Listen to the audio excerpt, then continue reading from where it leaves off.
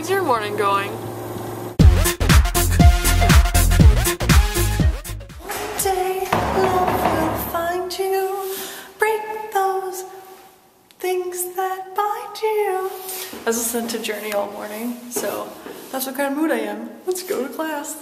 Hey guys, I just got out of my art criticism class and we learned about Dada, which is a type of art where basically people would just like drop pieces of paper onto a paper on the ground and then this is my art.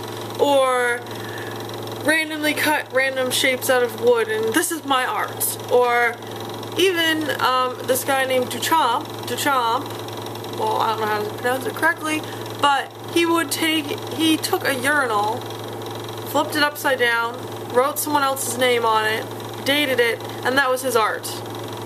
And people were outraged that he would ever think of doing that, and like when it was on exhibit would like go over there and pee on his work or hit it with a hammer. It's just really funny. So this guy, hold on, give me a second. This is Hugo Ball is his name. And he wrote this poem because it's about like nonsense. Like the Dada era was basically this, it's like 1917 era. This is nothing, like this poem has no actual words. It's all about the subconscious mind. And when you think of Dada, what is the first thing you say when you're a child? You basically say mama or Dada. So this is the Dada era. There's no mama era, I don't think. But like this is called Dada. So he made a poem called Caraway. I'll read it to you. Jolafanto bambla o fali bamba. Grasiga mfa habla hardam. Egiga guraman. Higa bloiko resolo hujo. Holaka halala. And logo bang. Blaga bang. Blaga bang. Basa fataka. Shkapa wula wasa olobo. Hej tatagorum.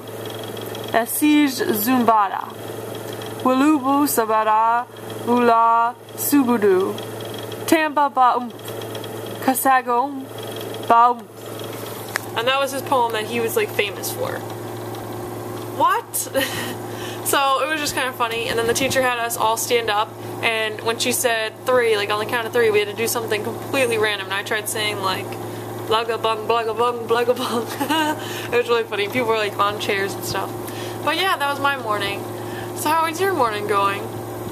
So hey guys, I'm out of class. My class, well, the teacher made us stay like 10 minutes later than we were supposed to. So instead of getting out at 3:15, I got out almost at 3:30. So I'm hungry because I had like a early lunch and it was only an Easy Mac that you put in the microwave. So I'm gonna go to my school through Subway and see if it is as good as normal Subways, because we had Burger King here and I used to like Burger King. Then after I had it here, I absolutely hated it. So let's see how good they do subs there. Well, Subway didn't have meatballs, so I didn't get a meatball marinara. So I decided to get pizza. Didn't realize that the pizza was so small. So it looks like I'm getting dinner after all. I got margarita pizza. All I did was just put basil on top of normal cheese. Hey guys, I'm all packed, waiting for the shuttle once again. So my busy routine of never getting a day off continues. Bringing home this duffel bag for my brother, so all my stuff is randomly everywhere in this bag. This travel suitcase is completely dying on me. When I lift it up, this pole comes out, so I have to like fix it and keep it on a lower thing. So when I'm walking, it constantly kicks my feet. So thank goodness that my mom is picking me up in Waltham, which means that I don't have to go to the T's in Boston and have to pick this up, because that would be hell. So yeah, catch you guys in a little bit when I'm back in the car with my mom. Ready to go. Hey guys, I got great news. Matt's ring came in. Let's see if it actually fits him this time. Does that still have your engraving in it? Does it say your name?